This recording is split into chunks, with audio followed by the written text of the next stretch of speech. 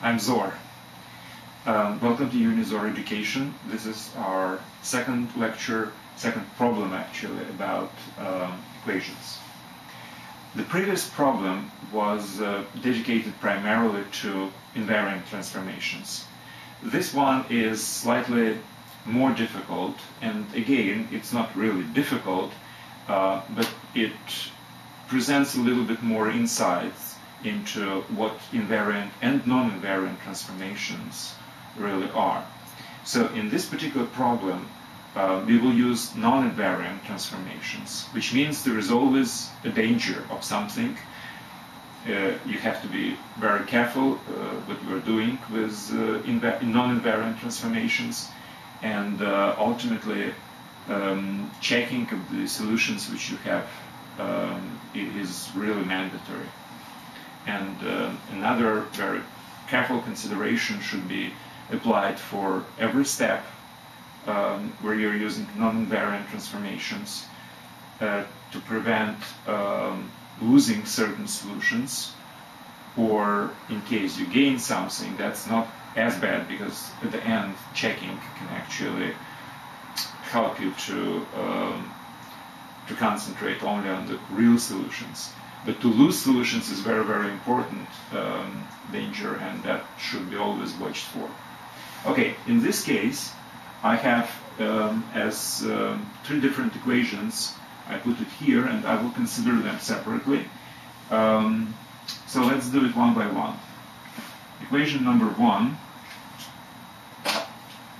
is 2 times square root of x plus 4 minus 10 equals 0. Okay, now the first invariant transformation is obvious. This is plus 10, basically. We convert any number into this number plus 10.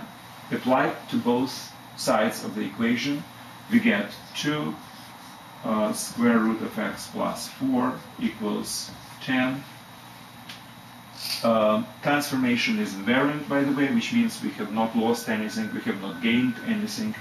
Solutions of this equation are exactly the same as solutions of this equation. Now, we can simplify it further by another invariant transformation. We can divide by 2, just to get rid of this 2. And we get square root of x plus 4 equals 5. Next transformation, again, obviously we have to apply it. We square the number. Now, this transformation is not invariant. Why? Because from, let's say, 7, you go to 49. From minus 7, you also go to 49 by squaring it. Which means there is no one-to-one correspondence between argument and the function in this particular case. We have two different arguments, 7 and minus 7, which are transformed into the same number 49. So this is not invariant transformation, but let's just think about what this transformation can actually do as far as its negative effect. You can gain more roots, more solutions in equations which are transformed than the ones which you had originally. So right now, if I apply this transformation, I will get square root of x plus 4 squared will be x plus 4 equals to 25. And in theory, I could have gained some new solutions. So the mandatory check should always be applied at the end of set of transformations if there are some non-invariant transformation which can introduce extra solutions to your original equation. Now, obvious solution to this equation is after transformation of minus 4, you get x equals to 21. Now, let's check it out. It must be checked since we have applied in one particular case a non-invariant transformation. So 21 plus 4 is 25. Square root of 25 is 5. again, it's not minus 5, it's only 5, because when we are writing something like this, we always mean a positive value. Square root, if it doesn't say anything, it means the positive value of whatever the number is under the root. So it's 5 times 2, 10, minus 10, 0. Check is fine, so that's the true solution. We use this transformation, which in theory can introduce extra solutions, which are not really solutions to the original equation. But in this case, this danger actually passed, and we didn't really gain any non-existing solutions. In this case, the solutions we got is the one which we are supposed to get solving the original equation. Since we have not lost any solutions, this is one and only solution to the original equation. Okay, let's go to the next one.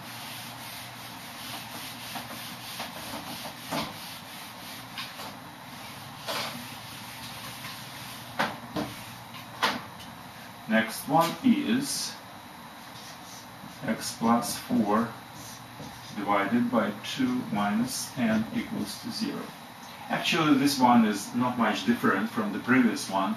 The only difference is division by 2, not multiplication by 2. So the first and obvious transformation is, let me do it this way, plus 10. I will use a shorter notation. So I will get square root of x plus 4 divided by 2 equals to 10 multiplied by 2.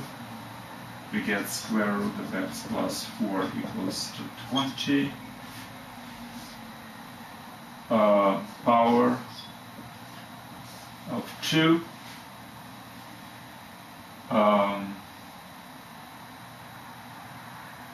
X plus 4 equals 400 minus 4, x equals 396. Now this is a non-invariant transformation, so that's why checking is mandatory. 396 plus 4, 400, square root is 20. Again, only 20, not minus 20, even if minus 20 square will be 400, because this always means the positive value. Divided by 2, 20 divided by 2 is 10, minus 10, 0, everything checks. Solved fine, no problem. And the third one is slightly more involved. It's square root of x plus 4 divided by 2 minus 10 x plus 1 equals to 0. Now, what's interesting about this particular equation is that obvious transformation which we would like to apply, which is plus 10 square root of x plus 1, contains an unknown variable x, which was not the case before. But let's analyze what we're doing. We are adding something, maybe unknown number. We are adding some unknown number to equation. We are transforming using this adding of unknown number. But if you remember, addition is always invariant transformation. So we don't actually lose anything, we don't gain anything. It's an invariant transformation, even if it contains x, unknown variable, since it's just addition, and addition is always transformation t from y to y plus a, is always invariant regardless of the a. So in this particular case, a is equal to 10 square root of x plus 1. And since regardless of A, this is invariant transformation, we can apply this transformation without any fear. And we get square root of x plus 4 divided by 2 is equal to 10 square root of x plus 1. So since we apply this transformation, the left part will be minus 10 square root of x plus 1 plus 10 square root of x plus 1 reduced to 0, and on the right we have this 10 square root of x plus 1. Next obvious transformation, again invariant, is times 2. So I can do it this way, times 2. And I'm getting square root of x plus 4 equals to 100, 20 square root of x plus 1. Next, obviously non-invariant transformation is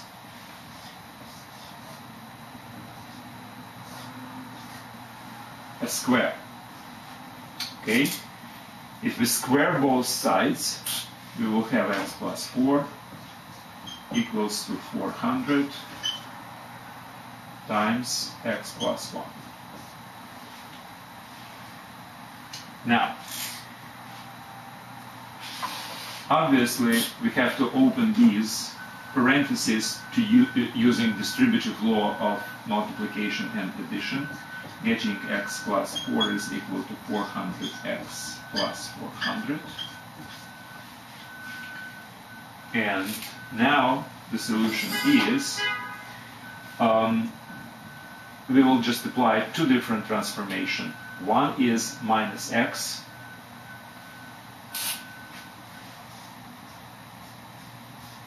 and this is invariant transformation. And I will get, even if it contains unknown variable x, it's still invariant because it's just plain addition or subtraction. So I will get 4 equals to 400 x plus 400 minus x. Now we will subtract 400 from here. So 400 disappears from the right side and will appear as minus 400 on the left. We'll have minus 396 is equal to 400x minus x 399x. From which equation is solved? It's minus 396, 399. And this is our solution. So, what's important now is the following. Among all the different transformations we had, there was one which is non-invariant. And it might have introduced additional solutions. So we have to proceed with checking, mandatory checking.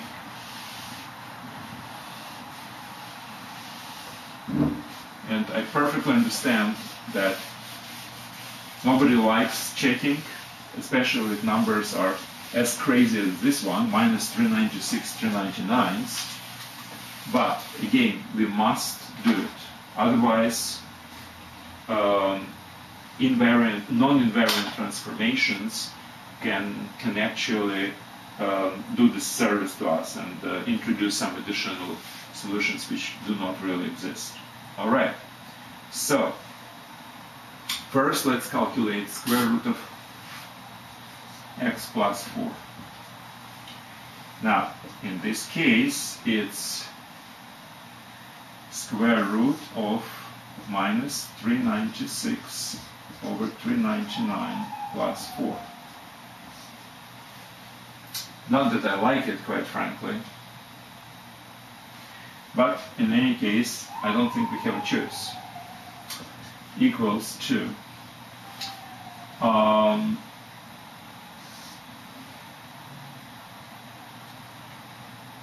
that would be square root of 399 in the denominator, and in the numerator it will be square root of 4 times 399 minus 396 equals, correct? 4 times 399, well, the best way to do it is, without the calculator, obviously, it's multiply 4 by 400, which is just one more than 399, and we will get 1600, and we have basically increased it by 4, right? Since 399 is 1 less than 400, times 4, it will be 4 less than 1600. So it will be 1600 minus 4, and minus 396, divided by square root of 399, which is equal to square root of 1600 minus 400, it's 1200.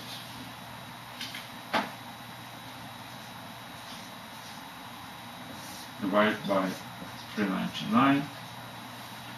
And to simplify this, since this is the 400 times 3, and 400 can be extracted, the square root will be 20.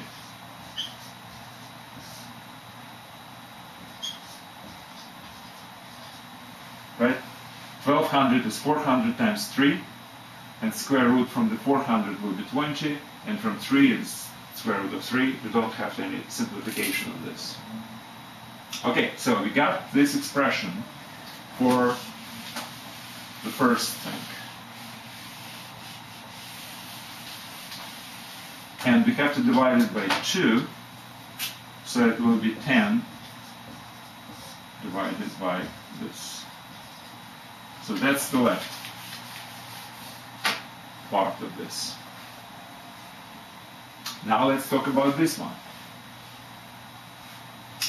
I hope the square root of x plus 1 is equal to square root of 3 divided by square root of 399, then by 10 it will be this, and everything is okay. So let's check if that's true.